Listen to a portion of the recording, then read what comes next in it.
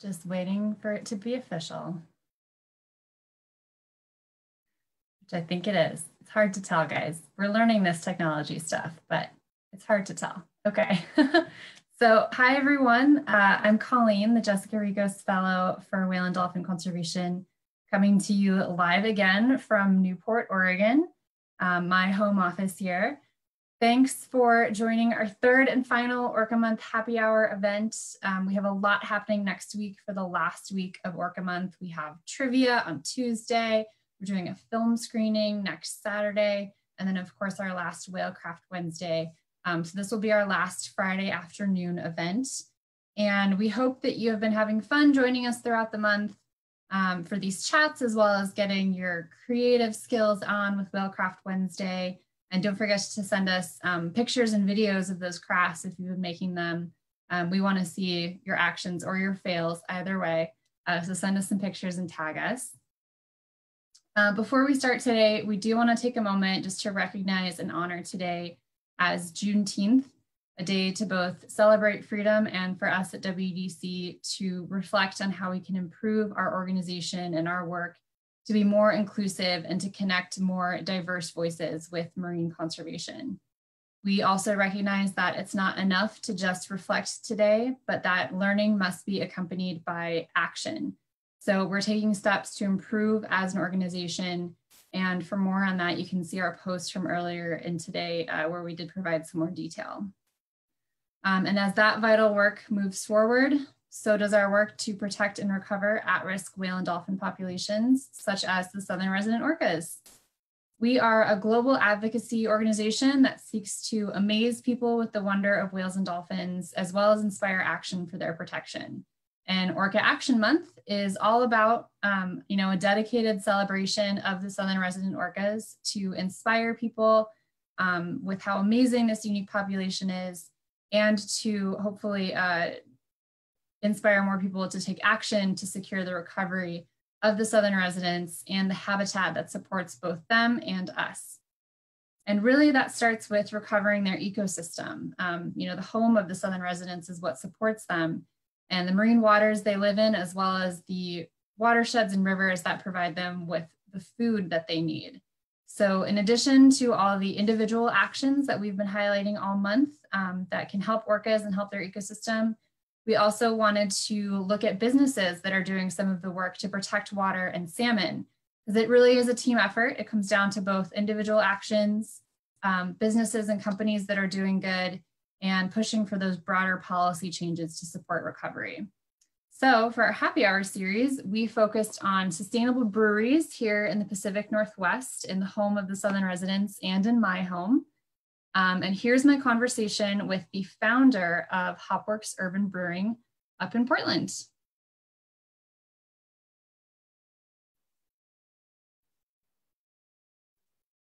Okay, hey everybody, welcome back to Orca Happy Hour. My name is Colleen Weiler. I'm the Jessica Rekos Fellow for Whale and Dolphin Conservation, and I am joined today by Christian Ettinger from Hopworks Urban Brewery in Portland.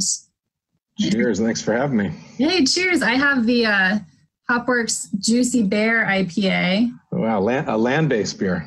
I've got the water-based beer, the upstream Salmon-Safe IPA. Nice. Well, we've got, bears eat salmon too, so we've got all pieces covered today. Touche. Mm-hmm. All right, well, thanks for joining today to talk about orcas and salmon and beer. It's June, so it's Orca Action Month, and usually during June, we like to get out and join our communities around the Pacific Northwest to get together and talk about our endangered southern resident orcas and how they are connected to salmon and watersheds and the health of our rivers and ecosystems here in the Northwest. The southern residents are an iconic species. They're really well known across the world and also happen to be one of the most endangered whale populations in the world. They really are, in my opinion, they're quintessential Pacific Northwest orcas. They hang out from British Columbia down to Northern California, and as we've said, salmon is their main food source, so they're really reliant on this other iconic Pacific Northwest species. And during Orca Month, our goal is always to get out and share their story and find out how people and other groups and local businesses are working on protecting and restoring salmon in our watersheds and kind of helping to get that word and that action out there.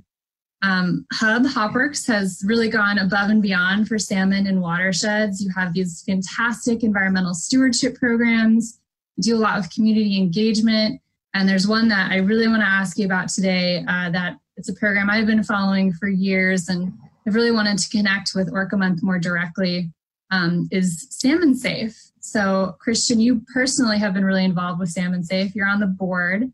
Hopworks has multiple locations that are Salmon-Safe certified. You get hops from certified farms, and you have the Salmon-Safe IPA Festival. So first tell us what Salmon-Safe is and what that means for Hub. Well, thanks, Colleen, for having me. Super excited to be able to talk about kind of the cool relationship between beer and water and why salmon and why orcas and whales and the whole watershed.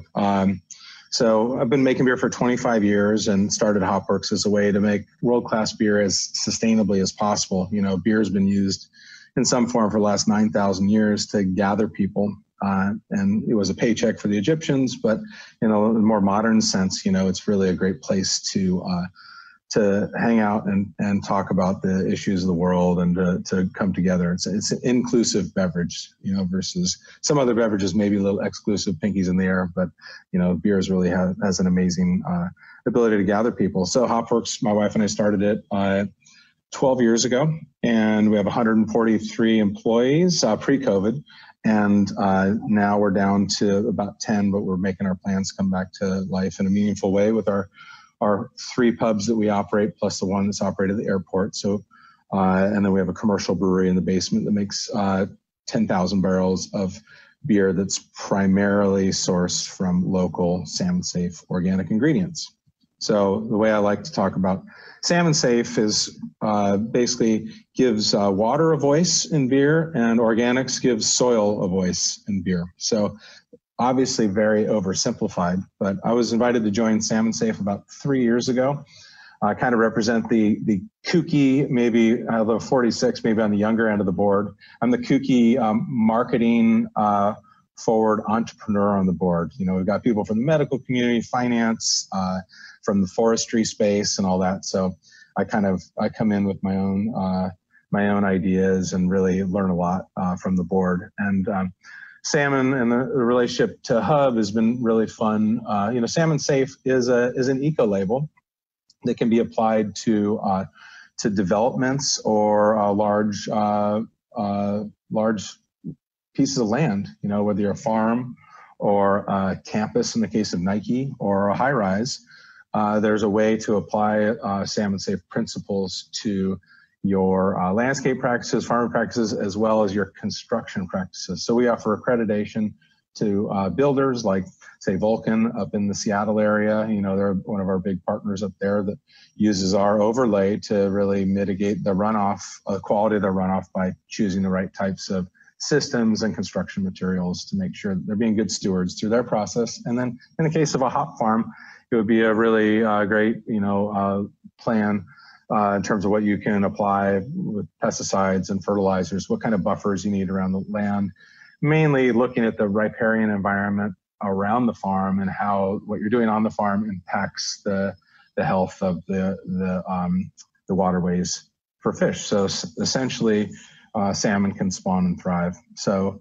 a really neat way for us as brewers to really pay homage and respect our #1 ingredient, which is water. And Salmon-Safe, as you mentioned, kind of brings together all of these different issues that do affect the health of watersheds and of salmon, like green building designs help to reduce stormwater and contaminants that are coming from stormwater that can impact salmon streams, and, you know, farms that are using good products or helping to support healthy habitat also contribute to helping salmon be healthier, which we love because it helps to feed southern resident orcas. So yep. We like salmon because that connects back to the orcas.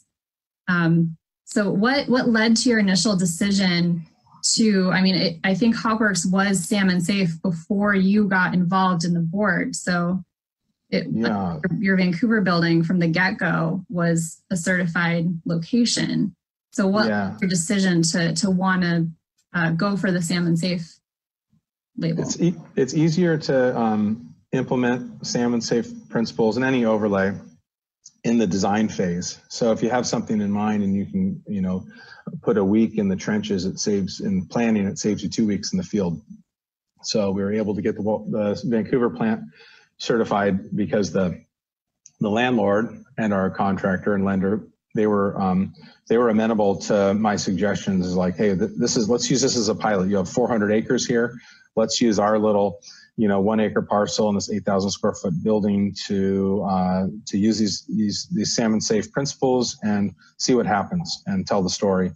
And they're a pretty conservative group, but they talked them into it. They kind of, maybe I'm as hopefully as good a salesman on these ideas as a brewer. So it came together, and they were willing to do it. And the returns, well, we're in a cool old quarry up there that was kind of built on runoff or sediment from the Missoula floods, and really kind of a neat area with a rich camas bulb history in the native tribes, the Chinooks up there. So the Chinook, really kind of a neat juxtaposition with ancient lands that happen to be a great gathering place for Native Americans long ago. And it worked, and we've got the badge up there, and we tell the story on our website and the labels, and try just to have a real casual. We don't like to be too forward with these. We kind of like to let people soak in the Salmon-Safe ideas. What is this little badge you can see on our cans? We got our little totem, and at the bottom it says Salmon-Safe Certified Brewery Site. So yeah, exactly. Yeah. So I think that we've got so much to talk about in terms of sustainability that we kind of like to walk softly. I'm cracking my beer open here. That's my favorite sound. We like to walk softly because we got this B Corp overlay, which is, essentially the umbrella under which we all operate, and that covers social and environmental issues. And we've been really focused for the first 10 years on the environmental side, and the social side, we're kind of late bloomers there. So it's neat to have a spine to attach things to over time as we make progress in the social area. In the environmental area, we're early into organics, from our outset. And we knew water was important. And so as we look at the brewery, the Salmon-Safe Brewery site really looks at primarily at the hardscapes and the softscapes on the brewery site, so that our runoff, it's, Salmon-Safe in terms of a brewery site is about stormwater management. So when you look at a landscape plan, making sure you're in cahoots with your landscaper to make sure that the things that they may do in a typical site, they're not doing on your site. You're using drought-tolerant native species for landscape. You're making sure there's no irrigation. You need some irrigation in the first year to get everything rooted in, but making sure there's no irrigation system. You're making sure that they're not applying their typical nitrogen-rich fertilizers to the site. And God forbid you even plant some pollinator gardens out of the gates, right? So that's kind of the landscape. And then you look at the roof. And making sure that there isn't any material up there. We use a TPO roof up there. There's 10 kilowatts of solar, but then the water that leaves the roof and that leaves the hardscape has an opportunity to infiltrate on site. Instead of a stormwater planter, which by code might only require it to hold a 10-year event, these are required. Salmon-Safe would be beefed up so it can hold 25-year events, and a lot more water on site before it spills over into the street and goes into the sewage treatment system. So really it's about just kind of simple stuff, but you stack up a couple of these things and it becomes quite meaningful and a nice visual model because it's also pleasant to look at. Yeah, definitely. Green buildings and pollinating plants and all that stuff, and just having something that is friendlier for stormwater runoff. For people watching who might not be familiar with the terms 10-year and 20-year, that refers to flood events. We get a lot of rain here in the Pacific Northwest, and a lot of contaminants come from runoff from buildings into stormwater. So having buildings that are built to kind of hold that water and withstand those really high flood events can help filter some of those contaminants out.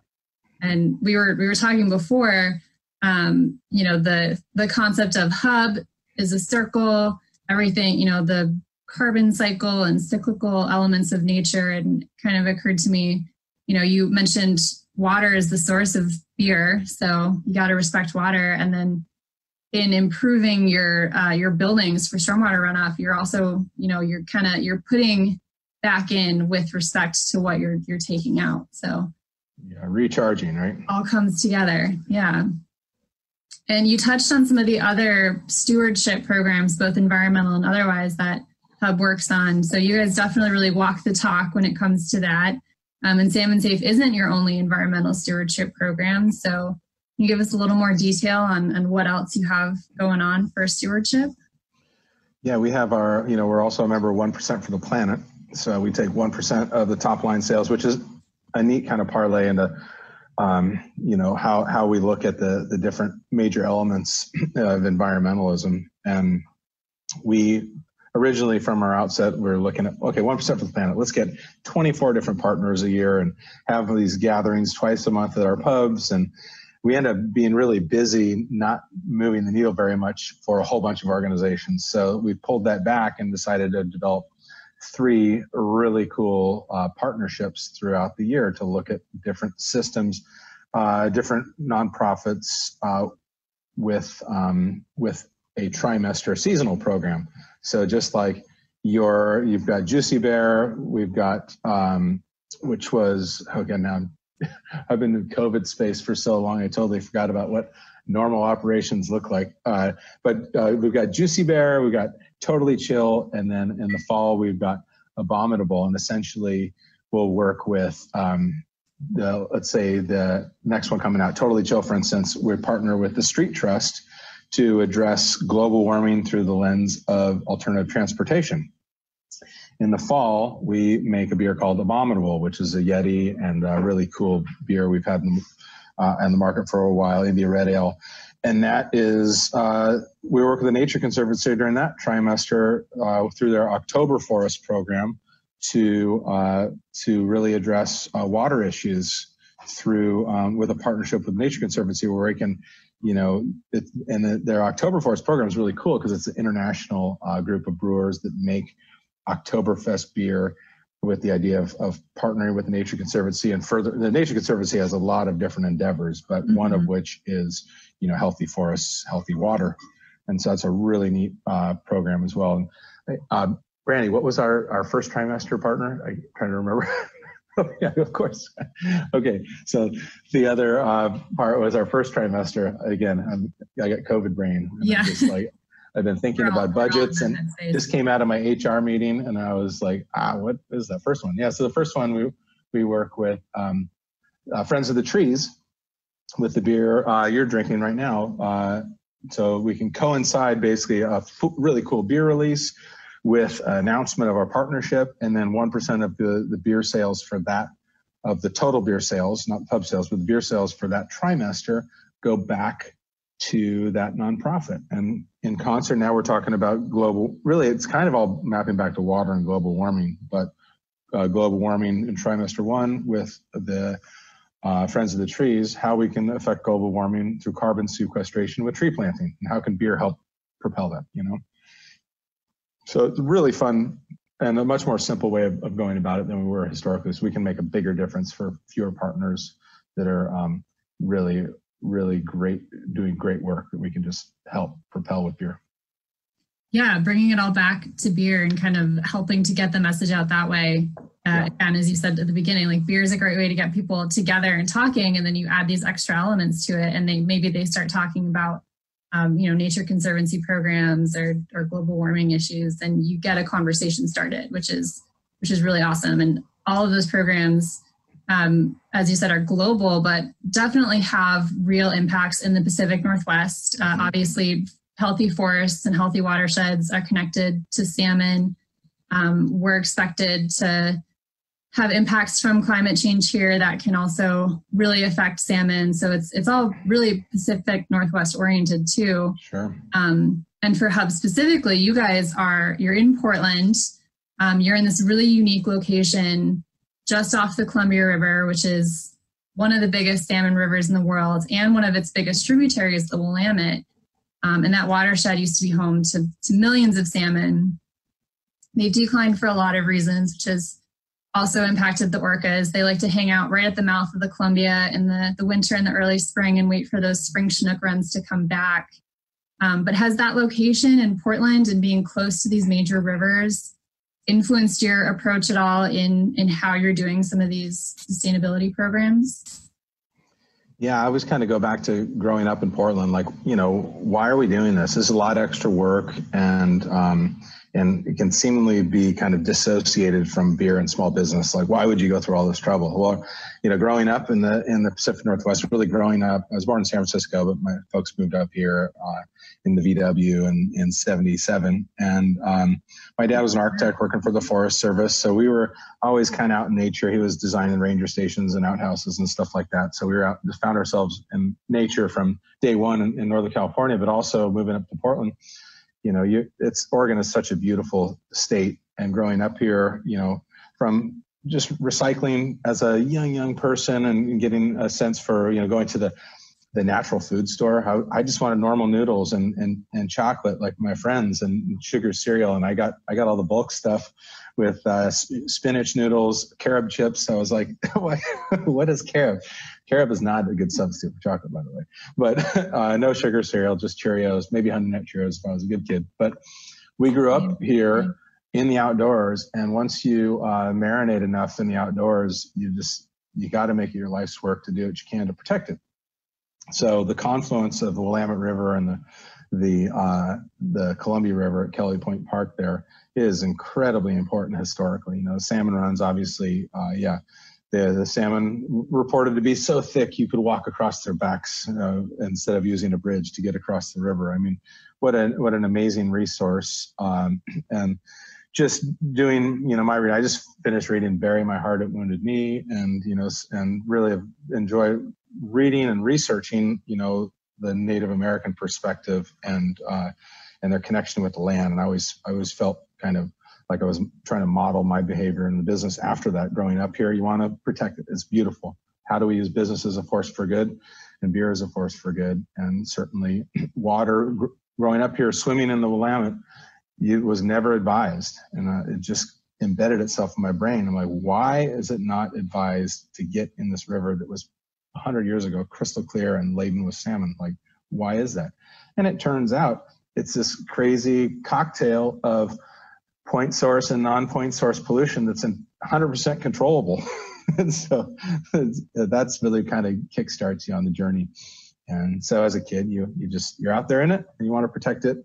And now I got an opportunity with the business to really put our money where our mouth is, and try not to talk so softly that you don't share the message, but you try not to be too heavy-handed with it either. Unfortunately, beer makes it easy to do both at the same time. The ultimate social lubricant, yeah. Yeah. But yeah, as you said, I mean, I lived on the Willamette down in Corvallis for a while, and you kind of hear the same thing where it's like, don't get in the river. Don't go in the river this month because we've had a lot of stormwater runoff and it's going to be really gross. But you do start thinking like, but there's this beautiful natural resource and river right here in town. Like, why can't we go out and enjoy it and have fun and recreate and look for salmon and do all that stuff? So it gets you thinking. But as you mentioned, like growing up in the outdoors and just having that connection, it does make it, I had the same experience. So I guess maybe it makes it a little bit easier to start thinking about those things and those issues. So when you are sharing that information with customers and patrons, do you find that the reaction is generally pretty good? Does it vary between different people? Like what's the general feedback then? Yeah, I think everybody's got their own kind of personal story and connection, and try and, like, as I age, I try not to, get mad about anything. I just try and understand like where people are coming from and meet them where they're at, right? Some people some people don't want to hear anything. Some people are fine with elevator pitch, and some people just want to go deep. And I've got a version of the story for everyone.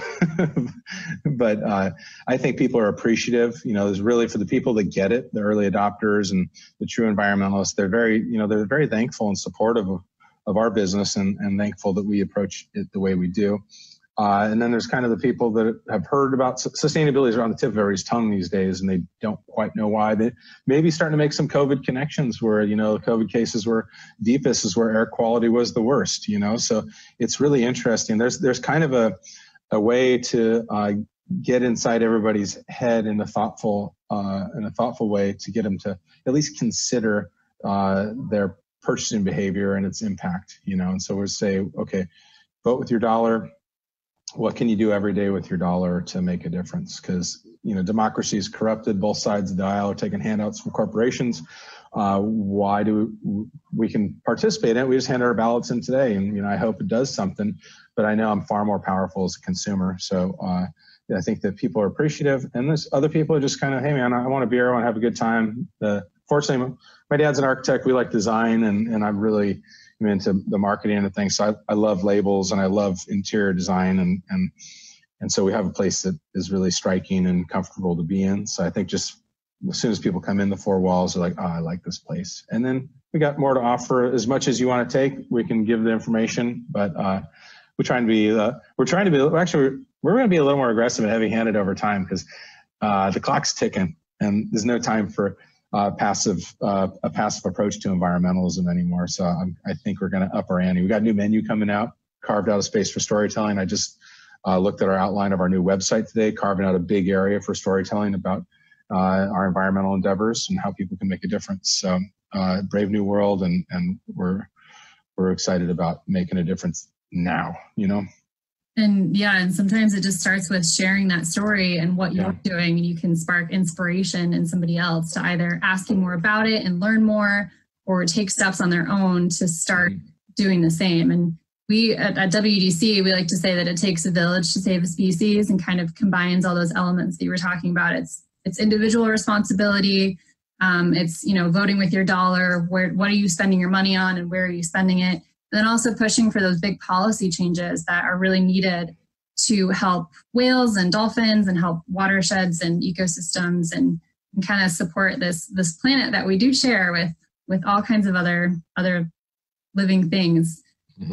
So creating that demand, both on an individual basis and from policymakers, it all comes together for that. So sounds like you have some good plans in the works to start kind of upping how you're sharing and reaching out to your community and customers with that information.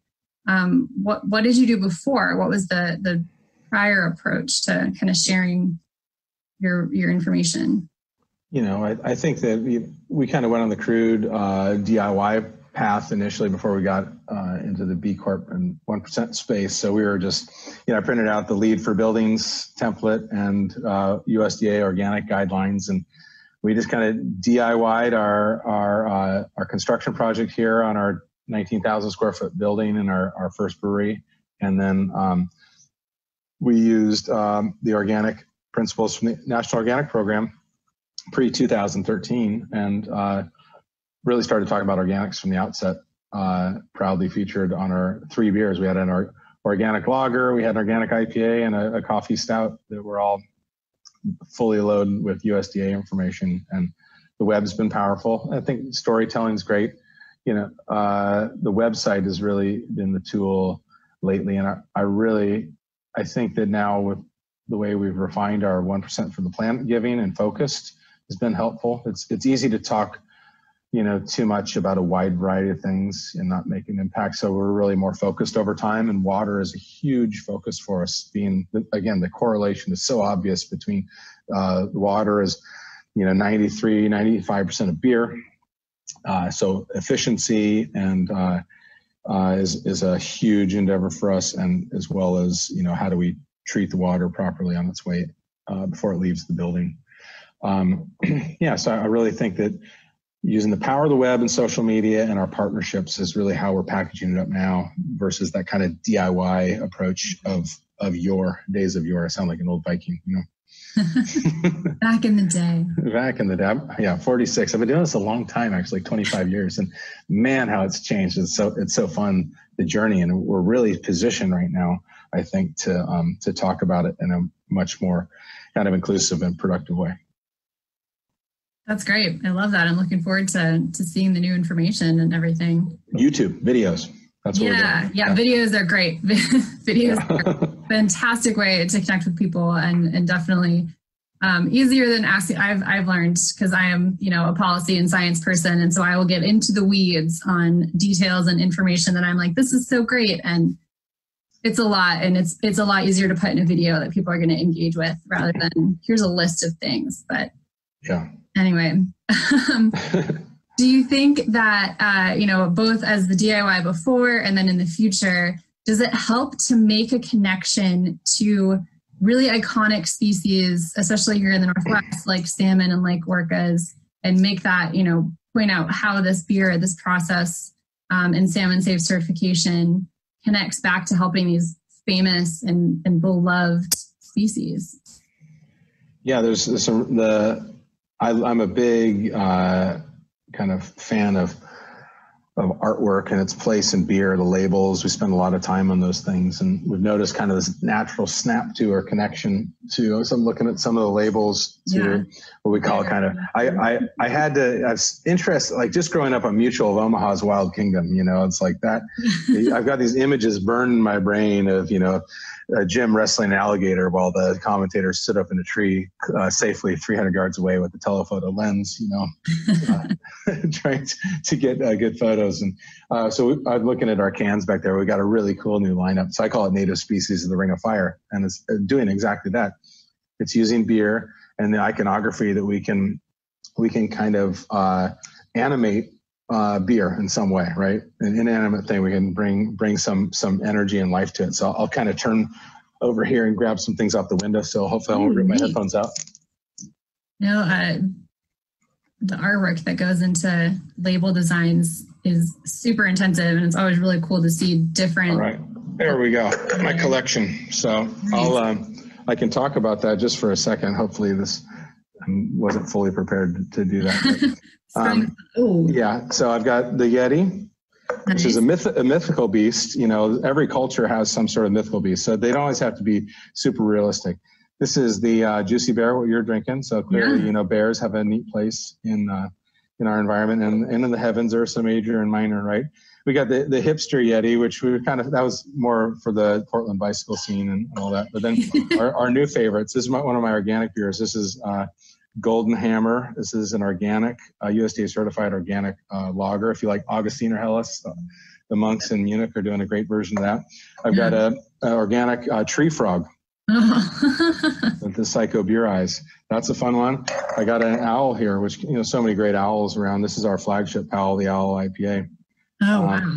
And then I've got, we do a fair amount of trade with Japan. Sapporo is our sister city, but we've got this cool robot panda. So, something Elon Musk might, be proud of. But we have a lot of fun with the art and bringing some imagery to life using, I like the idea of animating beer. And then this one is my favorite new one. This is the Upstream. This is a Salmon-Safe IPA with our friends at Roy Farms up there in Yakima. They're 8,000 acres of Salmon-Safe certified hop farm, 3,000 acres of hops, blueberries, cherries, and I'm trying to remember what else is up there, but they're great friends and partners of ours as well. So using those species, which are indicator species, the salmon is that's the canary in the coal mine up here. So everything with the Yeti, yeah. the Yeti is like, well, everybody wants to see one, or do they? Yeah. Well, maybe they're the ultimate indicator species because we never see them, so they might. Yeah, I just spent the week on the Mackenzie River and I didn't see one, but I sure would have liked to have seen one. So there's a great connection between the species too, and I think maybe they can be fun, and then like in the case of the salmon, they can be super poignant and meaningful, and it is ripe for exploration. So this is a tattoo artist, a friend of mine, Cheyenne Sawyer. He did that hand drawn for us. What an incredible power there is with great artwork to draw the eye in, pictures with 1,000 words. If you can bring them with the eye and a great beer, and then the story becomes easy. You can't, the story, you go too deep right out of the gates, you're going to lose people. So I think there's a great power in bringing in the right animals to do some of the heavy lifting, Definitely. And as you said, art is a great way to bring people in. It catches their eye and they want to learn more and see what's that all about. And especially in the Northwest, like you put a salmon or a bear on anything and people are going to give it a second look. So they're like, oh, I know that species. I love them. So what's that all about? And it's such a great way to kind of introduce people and get them interested. And definitely beer geeks here in the Northwest love a good label. So they're going to be caught on that and hopefully follow that pathway down to learning more about why that certain label is on the beer. So are people going to be able to find these awesome labels and awesome beers widespread just here in the Northwest? Where can people find some hub beer? Yeah, kind of, we like to keep the carbon footprint low. So I'd say we drew 1,000-mile radius around here, which sounds big, but, we're always looking for ways to, reduce our carbon footprint. So we said, okay, we'll draw that. Primarily in Northwest, 80% of the beer we sell is in Oregon. And then 20% is surrounding states, Washington, a little bit Idaho, a little bit Montana, go down to the Jefferson State, Bay Area. We send a truck a month down to that kind of LA and San Diego market to really, I think there's a kinship on the West Coast, the best coast. They kind of got that. There's a continuity. I think certainly Jefferson State, where the language has switched from Spanish to Native American, Cascadia, we like to call it. So I really like looking at that area as a focus for us. And then we'll have a little fun on the West Coast where we think there's like-minded people and people that would appreciate our approach. Certainly there's that, surf and skate and bike scene. Southern California, we think really works well for us. Colorado, we do just a little bit of sales in Denver, that mountain scene. Really, they appreciate what we do. We make a beer for Patagonia provisions. So Patagonia, Yvon Chouinard thought he could make a bigger impact on the planet through the food system than through maybe all the good work they've done in the apparel side.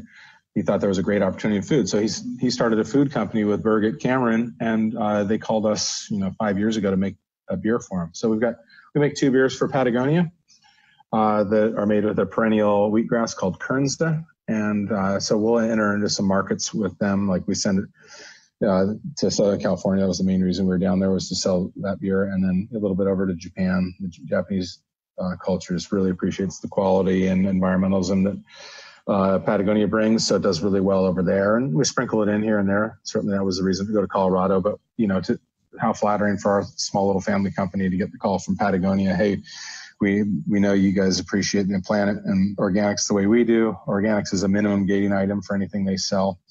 And could you make us a couple beers? And I was like, a pinch me moment. I'm like, yeah, right. This is Yvon Chouinard on the phone. No, it wasn't him. It was Birgit. But yeah, so it's really fun to have doors like that open, like not unlike the call from you and the opportunity to speak to you about what we're doing and how maybe we're in a small way helping to improve the riparian habitat for salmon. So what I've read is, in Orca, it requires 18 to 25 salmon a day, per whale to survive and thrive. And hopefully in some way the beer that we're making is helping to secure that food supply for these wonderful, wonderful animals.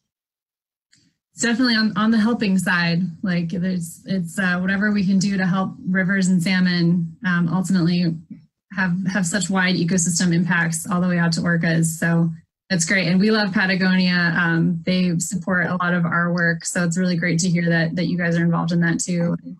Are the beers carried in Patagonia stores just locally or around the U.S.? Well, due to the conservative nature of alcohol regulations in the U.S., they cannot sell them at their stores. So sell them at adjacent grocery stores. And in Japan, however, where the laws are a little more relaxed, they sell the beer in the Japanese Patagonia, the 25 stores in Japan. They can sell it direct to consumer there. So it's been an interesting challenge there in terms of access, but the message around the perennial wheatgrass Kernza that they're using, which was developed by the Land Institute, is just an incredible story for those that like to go a little deeper in that. There's a great video on their website. Go to Patagonia website and find out about their food. And their approach to food is just incredible what they're doing in the food system. So awesome opportunity yet again to change the world and tell a story through beer. Tell a story through beer, and then business is doing good, which we always like to hear and like to send people their way. Again. Yeah, absolutely. Yeah. And it sounds like if you're on the West Coast, you might have a pretty good chance of finding some Hub beers. So take a look around you. If you're in Colorado, even take a look. If you're elsewhere, check out their website and order some cool T-shirts or something, because you can still rock some good artwork even if you're not enjoying a beverage. Yeah, there you go. A little organic cotton there. Right? So speaking of website and people enjoying some good beers at home, you guys have instructions on your website about throwing a green kegger, which I thought was hilarious and great advice for some college towns or maybe some summer socially distant barbecues. So do you have any other tips for how people can enjoy beer sustainably, responsibly, of course, but also sustainably when they're at home? Yeah, God, I know the whole COVID thing has had us, our delivery and dock sale has been going bonkers. People have been really enjoying a lot of beer lately, so we're grateful for that. But, certainly I think that buying, using your dollar to support local is a huge thing you can do. Reducing the carbon footprint associated with moving that beer around is just awesome. Looking for those eco labels, if there aren't many organic beers out there, but if you can find an organic beer, I'd look to that as well. Make sure the ownership structure of the company is set up properly, that you're not sending money out of the country unknowingly to further deforestation or some crazy social experiment somewhere in the world that may or may not be going well. So I think the beer, I think the power of beer is also looking at the containers it comes in, the recyclability. Municipal recycling streams treat different containers differently, so you might have a higher likelihood of having an aluminum can recycled than a glass container. We're in Portland, so our Portland bottles are made over by the Portland airport off of 65% curbside recycled glass. So we're really fortunate in Oregon, what we're able to use, but also the cans have a neat advantage. I really, not to go down that wormhole, but I will for a second. The can's 30% lighter than glass. So if it is transported, it's going to burn 30% less fuel moving it to the market. And cans are 100% more likely to be recycled in the U.S. than glass.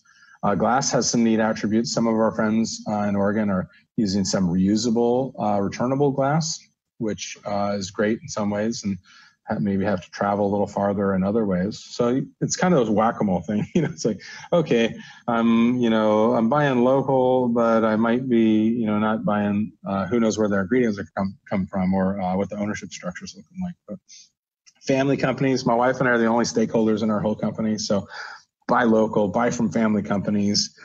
Cans are cool. And certainly look for any of those eco labels, like some Salmon-Safe, some organic.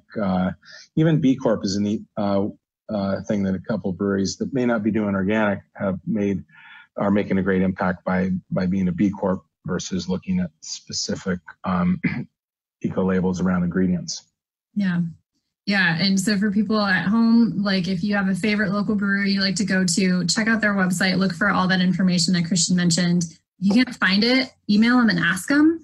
And if you want to direct them to a good example of how they could maybe improve their practices, send them over to Hopworks Urban Brewery website and encourage them to check out what they're doing. And just, again, speaking up, voting with your dollar. If something is not doing what you want them to do, you can always ask for more information and tell them why it's important to you. So, getting the ball rolling and getting things moving. Always a good thing to start that conversation. Yeah. Exactly. All right. So you're drinking some Salmon-Safe beer today. Is that your favorite Hub Salmon-Safe beer? Have you guys done some before that are also pretty good? What number is this in the lineup? Well, yeah, right now this is my favorite for sure. From the artwork, just being my buddy did the label and our wonderful partnership with Roy Farms up there in Yakima. It's very meaningful and beautiful and delicious. You know, I joke that, my favorite beer is the one in my hand, right? Because, for people that drink beer with the frequency I do, I think that it's a lot of it's about the situation you're in. Like just this last weekend, I was, camping and mountain biking on the Mackenzie River down one of the most pristine waterways in Oregon, and drinking these beers, and it all comes together, drinking the right beer in the right place and getting out there in the environment and appreciating it. We got a nice summer just starting here, and really excited about, spreading, the beer around, and enjoying this wonderful environment that we need to work so hard to protect around the world. We've traveled a lot around the world too. And I tell you, coming back home, what we got here is every bit as beautiful as any other place we've been in the world. So it just gives us focus to continue to keep it local, focus our energy where we can make an immediate difference in the Willamette River. Essentially this little watershed we got. Columbia River drains a lot of land. If I can I kind of a cool little story. So one of my elders on the Salmon-Safe Board, he just retired from the board, Peter. I asked him, I said, "Hey, Peter, I'm 46. I got a lot of energy.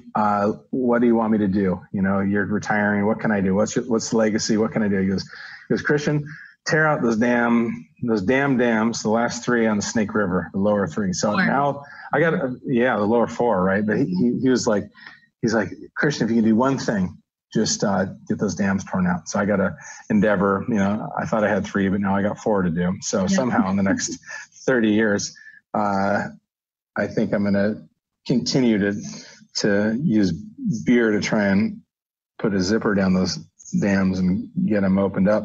And what a neat epitaph for me as a funky little brewer in Southeast Portland to use the power of beer to tear out some dams that are certainly in need of destruction. Yeah, we're part of a lot of different groups working on that particular issue, and so bringing the Orca voices into that conversation, and maybe bringing in some breweries and some businesses. It helps to have as many voices as possible and as many diverse voices as possible, talking about the benefits of a restored and a healthy Snake River versus what we have now. So, yeah, we. Welcome to the fold. We'd love to have more voices into that conversation. Yeah, I want to make a beer just for that. Like, how could we have a permanent beer that was just all about pulling those dams out? I mean, as you work your way up the Snake and the Columbia, the number of dams is astounding. Yeah. And I was like, where do you start? Well, I guess pick the closest one. but the Snake seems to be the logical choice, right? Yeah, we could do another hour of webinar talking about the Snake River and how much restoration potential is there and how important those salmon are to feeding southern resident orcas. Snake River salmon are huge and fatty and really nutritious and are just hanging on by a thread right now. So taking those dams out would certainly go a long way in helping Snake River salmon come back to healthy numbers, and that helps provide a lot of really important food for southern resident orcas. So it's on our dream list. We've been working on it for a while, and we hope that we see that sooner rather than later too. So all right, let's get started. I'll drink to that. Yeah, cheers to that. Cheers. All right, Christian. Well, the theme of this year's Orca Action Month, we do a different theme every year, is Orca Love. So tell us one thing that you love about orcas. I'd have to say, without a doubt, I love orcas' curiosity, that intelligence, curiosity. Just watching Jacques Cousteau, and I had a chance to meet Jean-Michel Cousteau in town. He was keynoting a festival we had a couple years ago in our neighborhood. And I've just been fascinated with the undersea environment my whole life, and had the good fortune of also being able to go to the Galapagos this last year and seeing what the ultimate in environmental protection and preservation can do to the aquatic environment, and or not do really by default. And we got a lot of work to do, but that protect that curiosity, and the orcas. The planet will take care of itself if we just give it a second to breathe and to recover.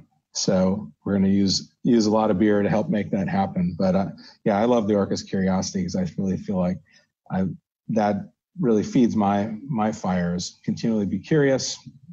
Don't act like you know it all. Ask a lot of questions and vote with your dollar and your behavior to change the world. Awesome. Yeah, we orcas are so similar to us, and people sometimes don't realize that, but keeping that curiosity and that intelligence and seeing how it mirrors in humans is a great way to connect with them and think about these larger issues. So it's great. Yeah. Well, we appreciate what you guys do, and thank you so much for having us on the show. Joining us. Thanks for telling us all the great stuff that Hopworks is doing. And thanks for doing it. We, again, voting with your dollar and supporting local businesses that are doing good things. Fantastic. So thank you. Thank you, Colleen. Cheers. Cheers.